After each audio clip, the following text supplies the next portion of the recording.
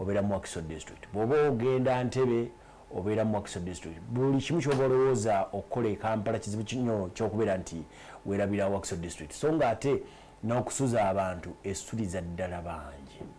kati tuli ku byankulaakulana waliwo munnaye yaŋŋambye nti bw'oyogera ku byenkulaakulana kirungi nnyo n'otunuulira abakulembeze abalina abantu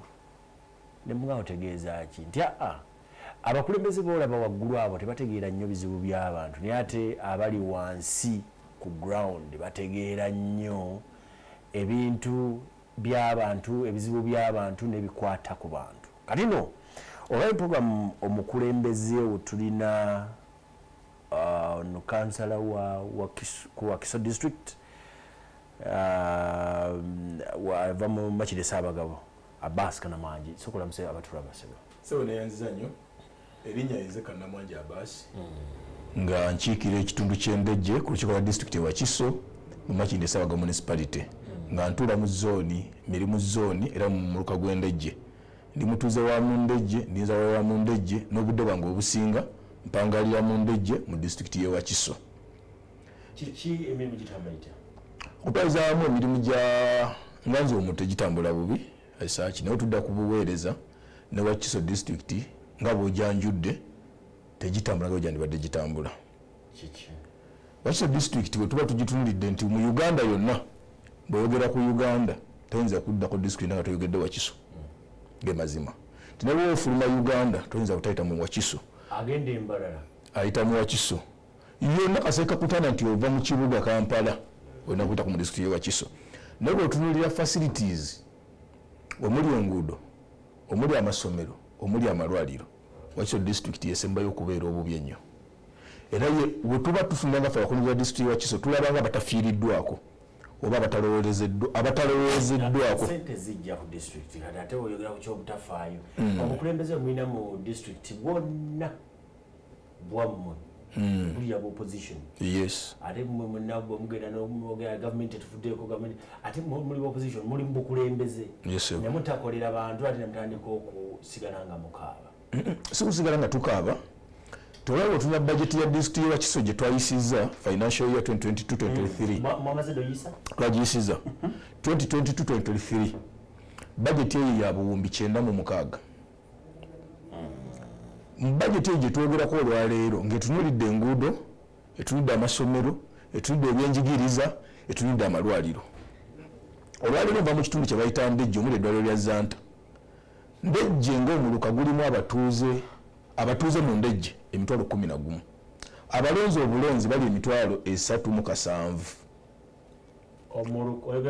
njogera ku muluka sogera ku district njogera ku muluka nti abalonzi nina abalonzi emitwalo 307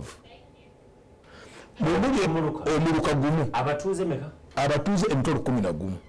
omuluka gumu nina ebyalo 8 byokka bituufu ate nga zino estimation zizenkuwa za myaka 5 emabega size ziri recent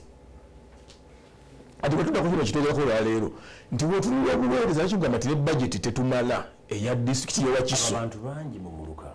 n'otula palamenti ya Uganda olwaleero wotula ababaka abana constituency ziweza abantu emitwalo 7 batono abamu abalonda babeera mitwalo 2 kati nze kansala nina abalonzi emitwalo 307 omuluka gumu ebyalo 8 byokka ninamu oluguudo lumu lwokoolwa kolas ate nga bakola district ya Wakiso mu myaka 7 emabega ako sikavuyo okiwulira bw'obona eddwaliro erya Zanta ku estimation oba kulijjanjabira abantu buli lunaku lijjanjaba abantu abataka wansi wa 1,000 abajja obuzimu ddwaliro eryo teririna we lirongoosa teririna facilities ekitone nnyo abantu abataka wansi wa 1,000 municipality ya Makire Saabagabo buli etunuulidde eddwaliro twalina ng'ewakiso eryali ery'Entebbe eryali erya district gavumenti yalitwala bwe tugenda ku ddwaliro erya Wakiso town council ekitone ennyo lijjanjaba abantu abataka wansi wa 200 buli lunaku terina facilities wotuuka mu toilets n'abasawo we basula olw'ennyamira kati gegamu ku maliro ge tulina mu district ya Wakiso bw'ogolowooza nti Wakiso efuna kyerina okufuna bw'ogenda ku luguudo lw'obusaabalulize bwogerwako emyaka n'emyaka mu buli budget wakateka okulowoozebwako okubanga lukolebwa bw'ogenda ku luguudo lw'e Nakawuka bakateka okumakinga Wakiso enguudo za kolansi zirina z'emyaka emikadde egyaggwa ne mu myaka 36 Wakiso district oba Makine Ssabaga yalinamu oluguudo lumu oluva Namasuba olugende mu Ntungo n'olwo terunaggwa lwennyini. Kati bwenzira ku kino kiki kyenkugambye nti si butaaba mativu nti kino tekituuseewo ku lw'okuba nti Wakiso erina abakulembeze ba NUP kuba ffe twakayingira omwaka gumu mu bukulembeze waba twogera ku bintu ebize bibeerawo emyaka 2 oba 3 wa NUP. Yes. Matiya Wanga Bwanika echairperson wa district.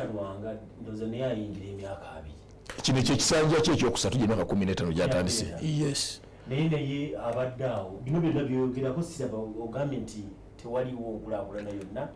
ate era yabadde mu district. Yes. Oyogera ku Zanta teyina nawalongoosebwa efuna abalwadde. Awo nyini bwe mbadde njaga tutunulire nti nga tonnaba kutundira abakulembeze balako gavumenti tutunule waggulu gye batandika okutebaatembera keeke ya gavumenti oba national cake nti district yandibadde efuna kyenkanawa. Wakiso district ekyatunulibwa nga district tinota city era facilities zeefuna oba sente zeefuna nga district y'ekapiripiri y'ekalamojja naye bagiraba kyokka be district gyolaba bwotyo eri city emirundi nga 3 era zi municipalities 4 era town councils 13 agasigadde ge magombolola kati gogitwala n'ogiraba ng'eyo Butambala n'ogiraba ng'eyo Nakapiripiriti kyokka jjukira it is a dormitory district. Abakozi ba gavumenti basula mu Wakiso abakaba parliament basula mu Wakiso ne business ezimu ezisinga okuba ennene kati eziyimizawo gavumenti ziri mu Wakiso omulizi roofing emulimu moviti omulizi villas omuli n'emyalo mu Wakiso Potibero osala loddeeri odda mu Wakiso bodde na mugongo obeera mu Wakiso kati ogenda weebuuza Wakiso efunye ekyo kyerina okufuna gwenga gwe chairperson wa Gender and Labour. Yes, bagalombuulire ku bavubuka emirimu kakati ekibuuzo ky'ombuuliza kirungi nnyo tizo chairperson wa Gender Labour and Community Services. Abavubuka batambudde batya abavubuka kubanga ndabirira ennamba nga nnene. Yes. Nawe oli muvubuka ate mu Uganda kutwaliza awamu mu nsi yonna Uganda ly'eggwanga erisinga okuba etto erina okuba ne population ekyasinze okuba 65%. Ndowooza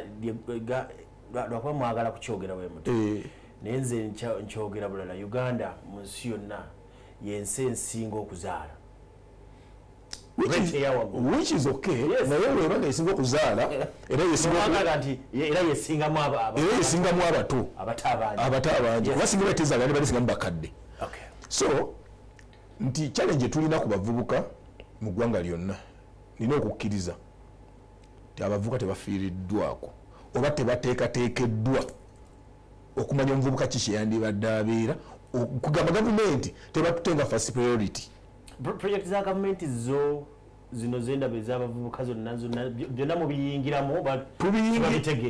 tubiyingiramu naye kitwandibise nti bijja biri always timing yabyo ebambi kuza ku gavumenti eno olw'emiramwa gy'okwetambulira teganeta project za gavumenti ezandigasiza abavubuka nezitya towards election yo ebyo bibala byabufuzi so sinkulakulana mu bitundu tomuvubuka nayingira mu kiremesa kityo omuvubuka kimukosa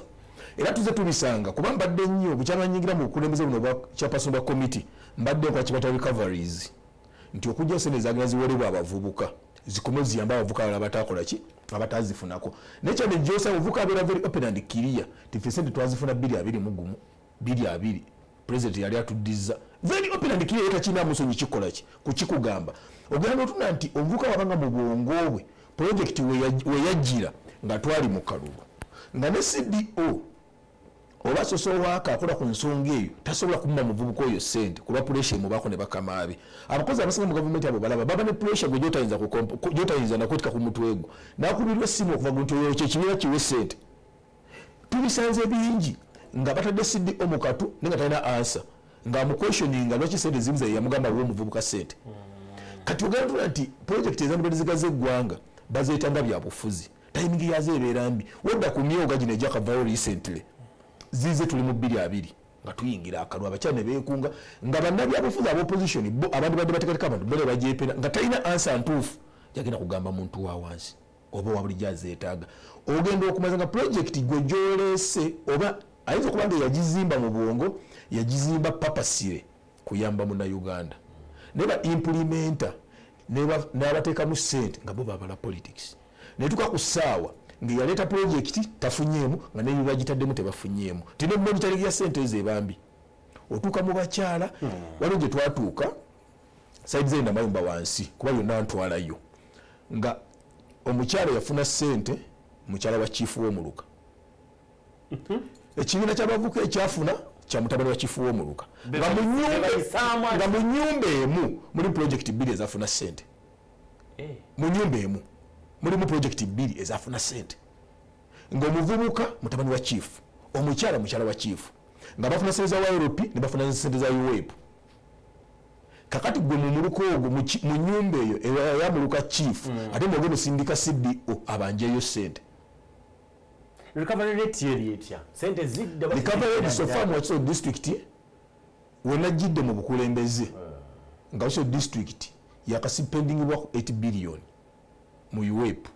mu YLP milioni 3 zokka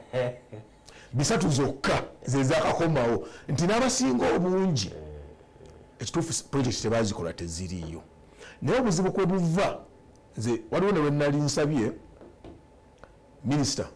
akyuse mu nteekateeka y'ensimbi zino toyinza kudda muvuko emyaka 18 n'omugayingira mu project bwadda ku kyemyaka omwana emyaka 18 bakyalina ku ssomero senior 6 oba senior 5 kibi ki ekirimu ekyo ekikirimu nti sente zezo za project ezina okumplementingibwa naye omwana gwogambye agenda kutandika okukozesa ssente ezo amazima gaitandina project nemu bwongo bwe gye yatandiseeko tayinza kumanya bizibu biri mu kuluzinga ssente tayinza kumanya bwangu buli mu kukola magola ssente ezo kyemyaka obwangu bw'okuzifuna buli butya bw'oyogedde ku family okwezibika ekintu kitegeeza nti tewaliwo proper channels ekyendowozeza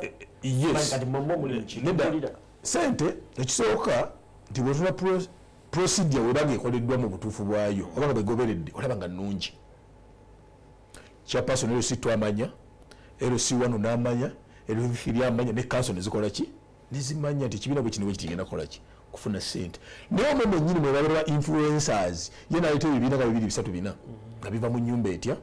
emu ogera kutunda nga ne ssente ezo the truth is tewali project n'emu gye yakolebwa kuba twatuuka ew'omukyala ne muza project eriwa natunuulira sente zajja nangamba ne muzazi wazifuna tinazifuna kati neva kucha project awo nnyini wazifuna kuteeka mu project ki yali yatekata mu project yabafumbi wa mmere catering service nangamba naye weyajjira twayingira covid ng'emikolo tegikyalabika ne tukyusa tudda mu kusuubula kasooli ne mubuuza mwawandika CDO nti tetwamuwandikira kuba olwo ffe ekigendera kyaffe kyajja kusasula ssente nemuleka tuwe ku sitowa ya kasooli nangamba omwana ekisumuzo yagenze nakyo okuba ti ye yali gwe gwali omulamwa gwange kakasa ssente wazifuna n'ozikozesa ne tumugamba tumulinde luvannyuma y'emyezi ekikangasa nga tutudde kuba naye ne ttiimu yonna komiti ne ba committee members naga tugende bagamba tuva tutegedde report entuufu ssente yazifuna mukyala najja nagamba nagamba chairman ekituufu kiri nti ssente zatufaako naye tuli betegefu okusasula ne mugamba nga ssente zinnafa nja kukolako ku project yenyini ati ndabe ebyakola kyo ebyayononeka zetaddewo ssente zaayo zisente zagulwa musolo zakolako tukyali mu kifo ekyo kyembaata ziwagula tubaali mu kifo ekyo kyekimu sidi olaisivi nga akasimu okuva ewa chief nga ngenda kola sidi agamba mbadde nsaba kyeya tugende ewalala kyesimanyi biki bye baayogera chief yenyini maka oba mwali maka malala eyo sitoyo gyenkola ya chief nanyini maka kati otumya abakozi mwe bakolera nga projekiti za gavumenti zo tezijja kuyamba abantu ba community wabula ziyamba abo era abasemberedde gavumenti era kimaliriza nga kikozesezza emirimu egy'abo abatuufu abalina okuganyulwa abandi badde baganyulwamu for example olwaleero nafunye complain gina ku ssimu wano mu ndejje w'enkikira wennyini nga babadde baligestalinga parish development model omusajja agambye ti ate mmwe bakansala era mmwe mwaligestalinze ndaba bakozi ba gavumenti bwe baligestalinze ngangolaba omutuuze alina ennaku emukutte ku mutima nga tafunye kyalina kukola ki ekituufu nasituse nengende bwe baligestalingidde abantu abawansi baba ne information entuufu nga the truth is abaligestalinze si be batuufu okufuna ssente ezo ezabawejjere kyokka ekibiina kyo kyatambudde kyamaze n'okugulawo akawunti nti projekiti zino zonna zijja ne zigwawo bugwi tezina proper supervision implementation yonna nfu olowooza gavumenti yatandikidde mu kuteekateeka bantu nze kyendowooza gavumenti buli weyandibaleeta project abandi badde ba main stakeholders bandibadde abakulembeze most especially abaliko gavumenti kuba kati national development model yabadde emaze okusomesebwa ku byalo n'abantu bonna 2 weeks back ne baleka bajje basomesa abakulembeze be Wakiso nga n'omuntu gw'okulembera agimanyi kati bali tumulemu katono atulaba atumpola omukulembeze olwali tuli ku Wakiso district twagala tutegeere ebitambula mu Wakiso naye ate abinkubyemu ekyo kwenti ensimbi za gavumenti bwe zijja bezituukirako mwana tu bazeegabira katujje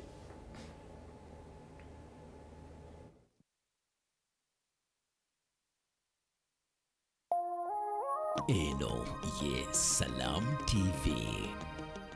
The future is here. Play, pause, rewind your favorite TV show anytime, anywhere on the Afro mobile app. That's right. It's that easy. Simply download the Afro mobile app and discover a world of the most amazing local and international content. Radio shows, podcasts, mixes by your favorite DJs, and so much more.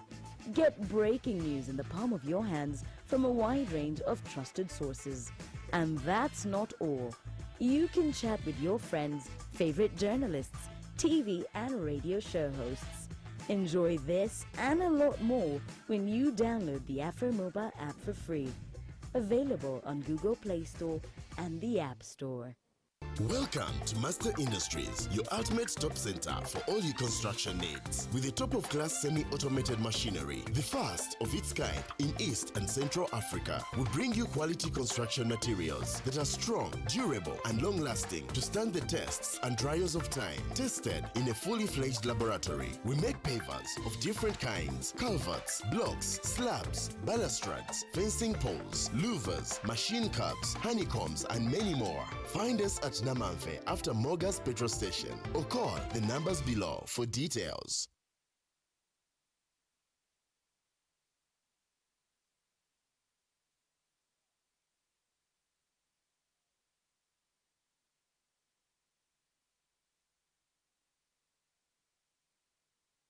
It's time to showcase your cooking skills and get rewarded for it. Take part in Salama's Halal Kitchen Fest by sharing a 60-second video of yourself cooking your favorite dish on our digital platforms, Twitter @SalamTVUG and Facebook @Salam Television. But also get to learn amazing halal dishes from different people in Uganda. Stay tuned this July for all these and popular recipes to adopt in your kitchens. Only on Salam TV. Powered by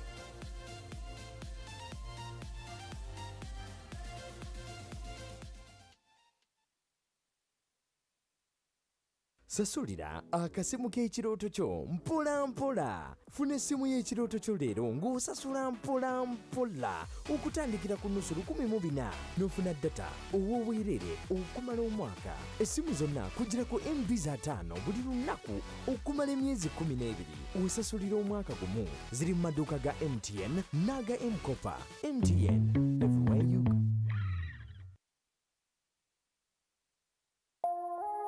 Eno ye Salam TV.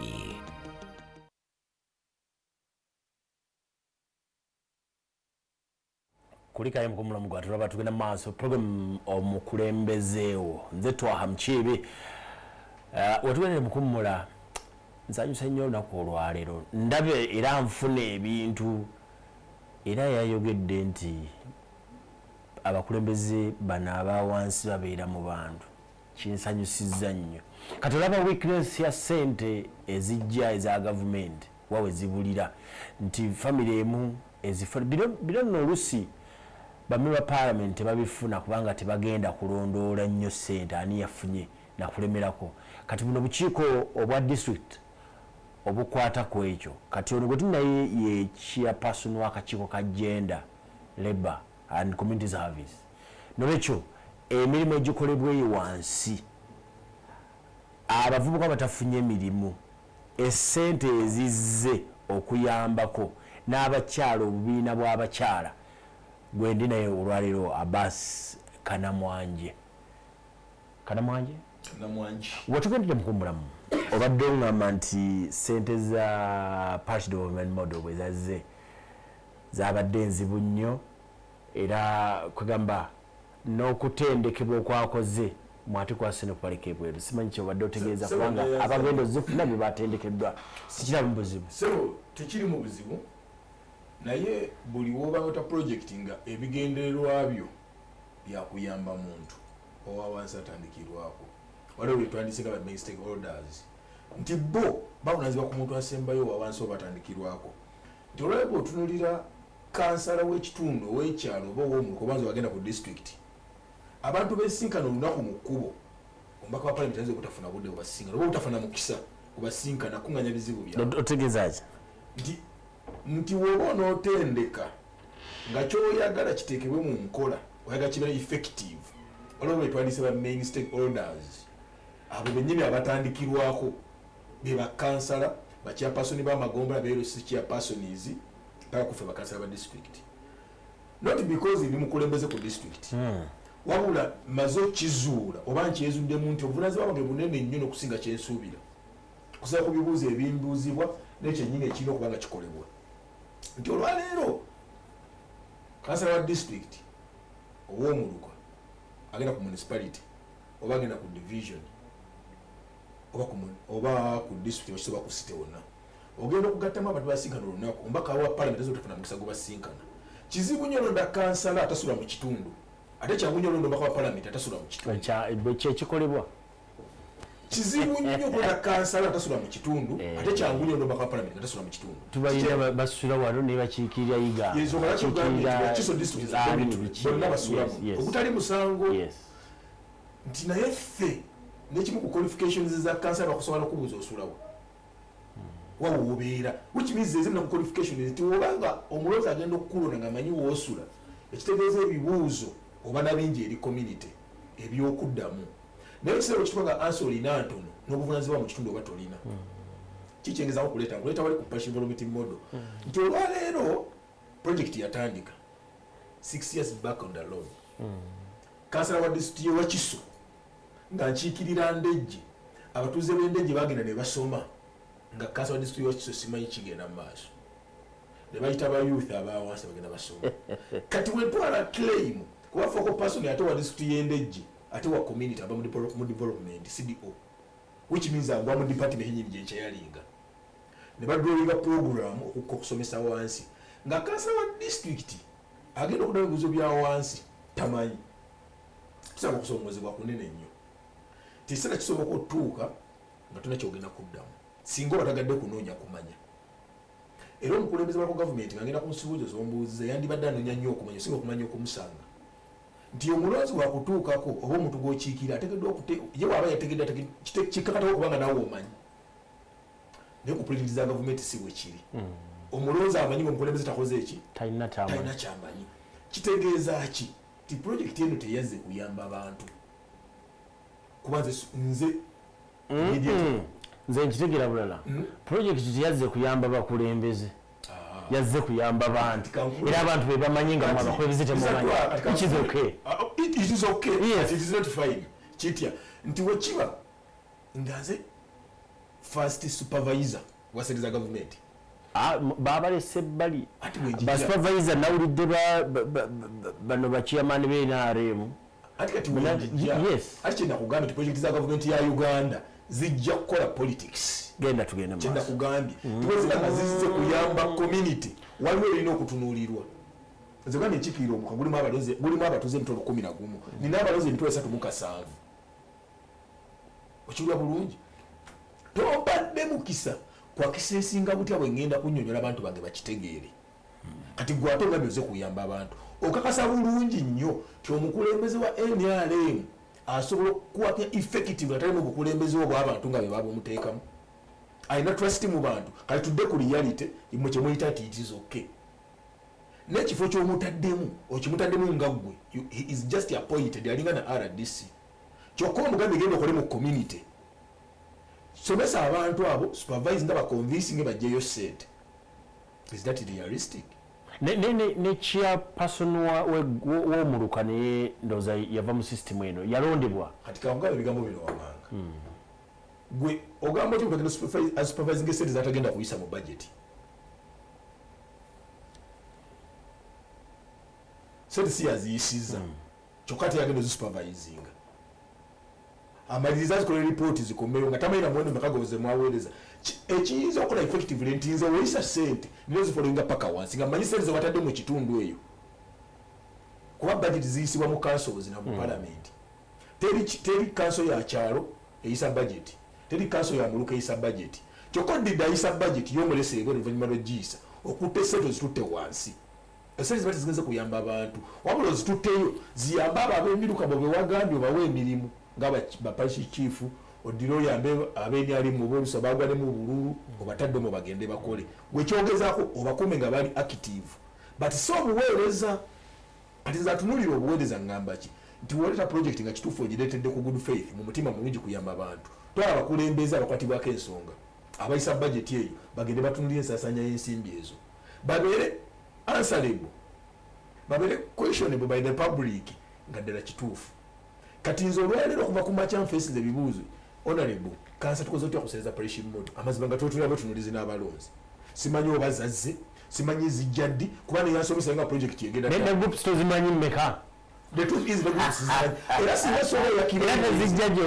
sinasomera kireyini zayambibwa obutajja mu bano basajja bannoopu kirungi akati zezajja gye kati kankubuulireko ezo ate nazimandi ziridde bulungi twakuba ekirayiro kimu muli bazibu ati twakuba ekirayiro kimu muli bazibu nnyo ati kati obuzibu mwe mulaba era lugendo lemesa gavumenti eno abantu okukyuka wansi nti omuntu akuwulira amazima afuuka muzibu wakuba nti omuntu anyigirizibwa olwafuuse muzibu wendaga kuba ekalamoja ati abenuupu bazibu wendaga abekalamoja bafenjera kugamba abanuupu era bazibu kati ana nakyogeraku ngaabanira mu basirisi ate nga nange kyefena tusirike nsobe ekyendala eri ku page development model eno ensobe eri ku page development model ekisooka kugambye bamesike orders tebateekeddwa mu nteekateeka ekyo kimu ekyokubiri tebatunulidde bungi bw'abantu population abali mu area wala batunulidde enamba ya miruka kati nze mu muluka ogwange ogw'abantu emitwalo 11 newumpala wumbi tekammala yes kakati nabayo omuluka nina abantu emitwalo 11 opadde miliyoni 19 zigenda kukola ki ate ku miliyoni 19 ezo wamaze nozitematema gwebagiri obaze omaze nozaloketinga 30% bavubuka 30% bakyala 30% abasigadde kati mu community oba omusajja mukulu oba bwaliko obulemu obaki 30% ya operation kati gomaze nozidistributinga nompeereza kakati osuubya zigenda kukola ki kyokka ne banyazikako okwakuliza akaya nti ate omala okuteekawo gurupu eyo bamaliza ku akawunti ate ozisabe individuale mu gurupu eyo ozije osabe individuale mu muluka gwewadde miliyoni 19 ate zebatadde ku muluka nokola gurupu nozisa ku gurupu ku akawunti ya gurupu ate nojja individuale memba wa gurupu eyo basi akulira gurupu obo otekemu application kyokka nezita ku akawunti ya banka nobya ze tusoboza ni milioni 19 zigenda tukamba tukazinga milioni 15 omulizi banka charges n'ebigenderako kiki ekyandibadde kikolwa kubanga ebintu byo parliament nga bino lusire biyamba nze kyonna ekyandibadde kikola point number 1 project za government ezinga zibazizze abaka ba parliament bakisome bakitegeere bulungi bakitegeere babeere nga bali convince ne project yeyo nga sikuyisa buyisa buli ekijja mu parliament tugende ku councils eza district ne cities batende bakansala ba honorable members bakitegeere bulungi nnyo project baleete bateeketeko omukulembeze asooka ategeere project eyo atunulire n'ekitundu kye kuba ebitundu tebifaanagana tuli ekizibu kya Wakiso ojja genda erusi nga baagala nzizi amazzi ag'okunywa fendejje twagala pipe to water kyokka tutula mu kansa etya emu nti ebintu ebyo byonna twandimaze yakutunulira nti senza wadde zinnajja wabwe zigenda okukolera effectively era mu ndejje sente zino waliwo obwetaavu bwazo ojja kugenda endejje ng'obwetaavu bw'endejje twetaaga ngudo n'amalwaliro gozi ogamba bakyala bakole ebibiina balime ndejje tukyalina we tulima gutukolera engulu tuzimbira amalwaliro otegeeza amasomero abantu batambuze bye batunda oyogedde ku eddwaliro lino erifuna abalwadde abangi linkutteko nnyo olise eddwaliro ki zanta zanta olowooza kiki ekyandikolebwa okuliyongera bwetunulira kiki ekibulamu ekifuna kikati era kyakyana ekituufu kiri nti otwa eddwaliro lya zanta it is an health center for eddwaliro eriri ku levu ejjanyaba abantu 100 okudda waggulu yandibadde hospital panawo kiki twetaaga endejje tulina abatuuze mu ndejje mu Makindye Ssaabagabo emitwalo 43 plus njogera ku bintu bya myaka 5 emabega soka ku biri recent 45 plus wabula kyenkugamba kya myaka 5 emabega sigamba kino ekyakalulu akakaggwa kati esaba tuzinza kugenda mitwalo 5 ekitegeeza automatically yandibadde eddwaliro erimidde eddwaliro gye batunulidde gye tutunulidde health center 4 kati obusigadde ku health center 2 nerako okasanga kali compound kajjudde bwe kati kali omutundwe wali akali omutungo busabala terina masajja eno division terina medical health center 2 ovya amasomero ga gavumenti agali mu Makindye Ssaabagabo ne mu Wakiso district saga tunya nnyo Makindye kuba bajja kuweza okubava Makindye ekituufu kiri nti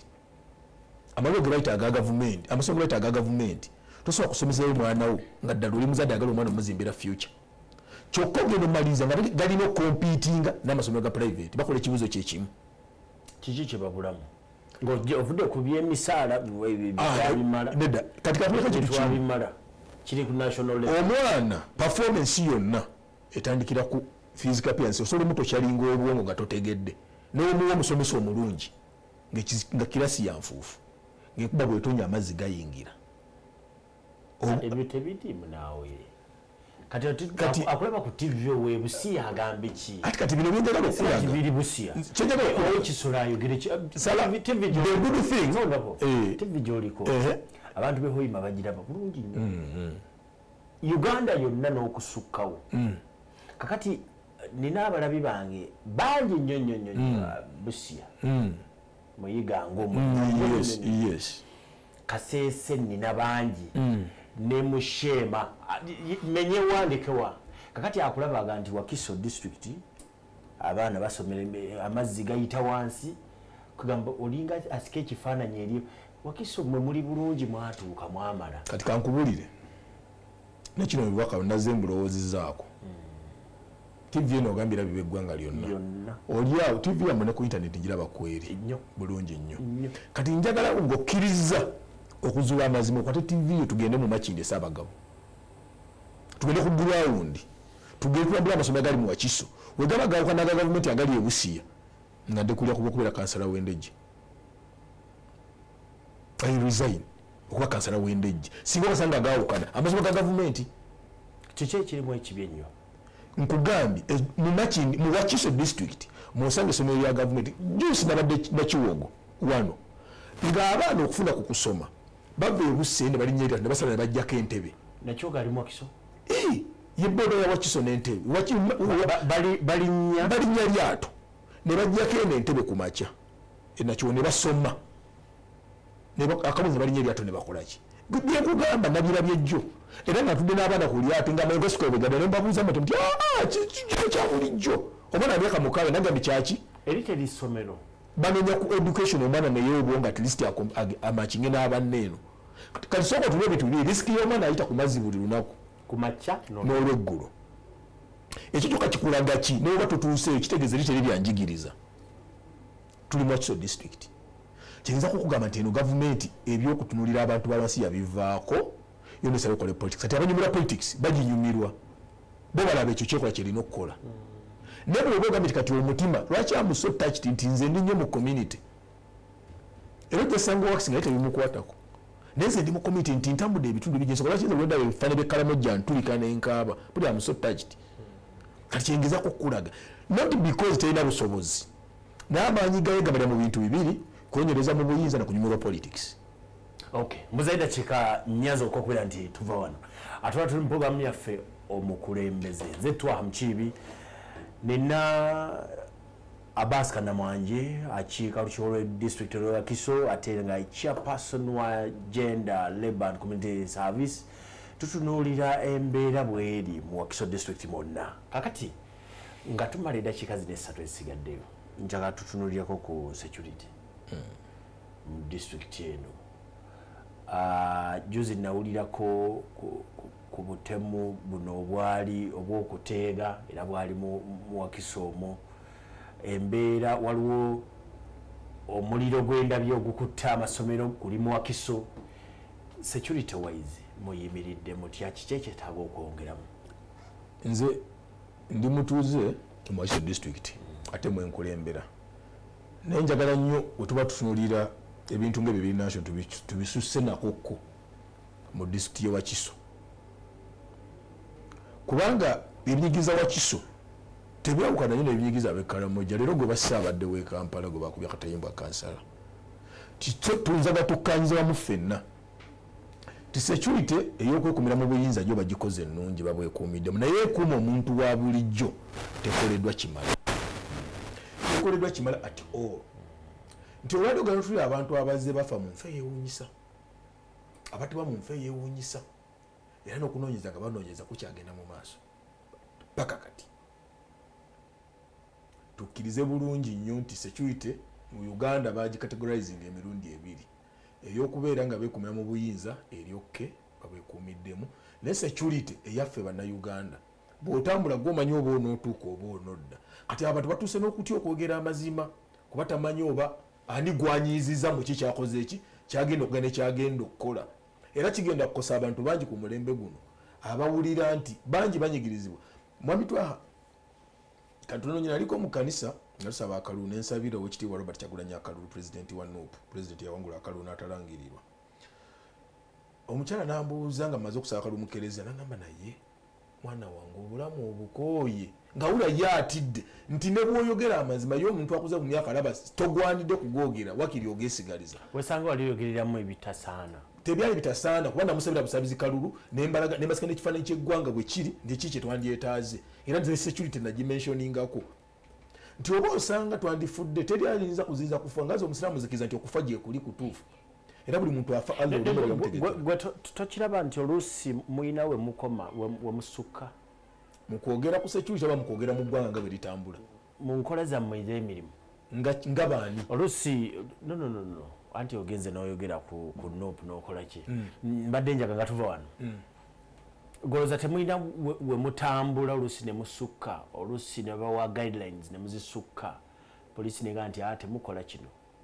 olowooza ekyo kyemukola kibeera kituufu okugenda beyond the guidelines. Mwami Twaha n'abasala mu TV n'abatula banyaga tukkirize ti newe kuba kusoma teri mwana atanga kusoma ku makya ng'ayagala nti olwa ebintu bye tuli mu kwogera by all means binotuka mu mitwe gy'abantu lwampako oba baagala oba tebaagala balina okubitegeera. Tulina at least okutambula n'extra mile mu bulungi oba mu bubi abantu bategeere bwe tuli olwaleero. Kyeki kyenkugambye nti olwaleero bwe tulina embeera eri mu Uganda nti ne Kalamojje bagitutte ng'ekyokusaaga naye it is a region bannayuganda. Ate nga president yagamba juzi tuli mu second world n'akiremerako nnyo ne bw'obanga ogenda mu second world buli region esituka at least there is a certain percentage esituka kati ogenda genda mu gundi mu second world nga Kalamojje yonna region namba eri eyo. Tuyanzege akadde tekaiza tusobozesa kubeera nti twongerako wabula olwalwe nakukyaza nja kutegeeza nti Kalamojje gy'olaba mwana tu n'emirembe egyaliko gyatuuka n'okuleeta eŋŋombo ekwata ku kitundu ekya Kalamojje nti kisigalidde nnyo emabega. Olwaliro bw'otambula mu Kalamojje olaba ennyumba nnyingi ezikyuse ez'amabaati ezitaaliyo. Abantu olaba nti waliwo olina hoteli z'olaba Hotel Africana yagenda nekola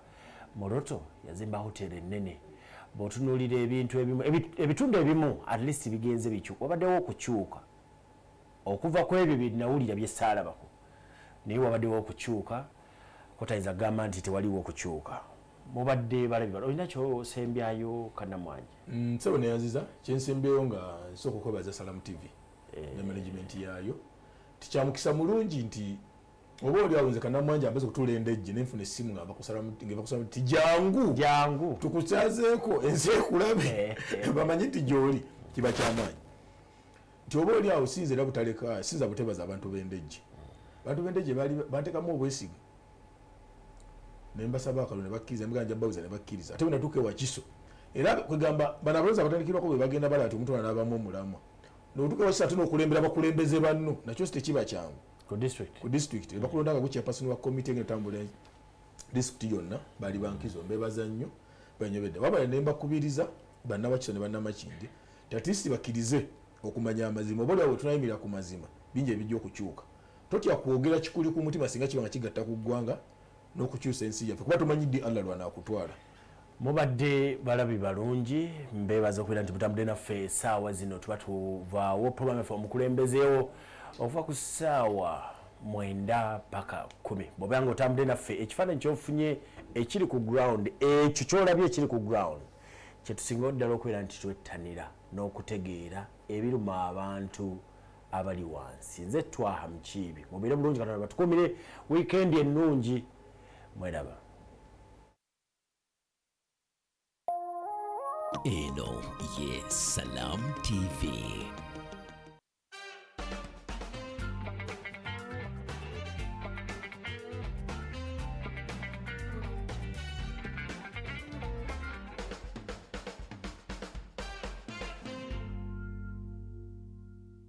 My name is Tamari Hamidu,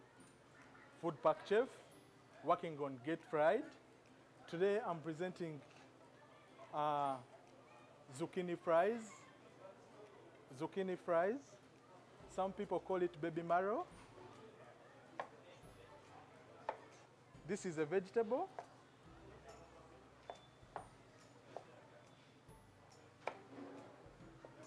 It's the most trending vegetable that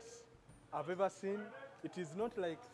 just like fish finger, but not fish finger, like chips, non-chips. It is just a vegetable.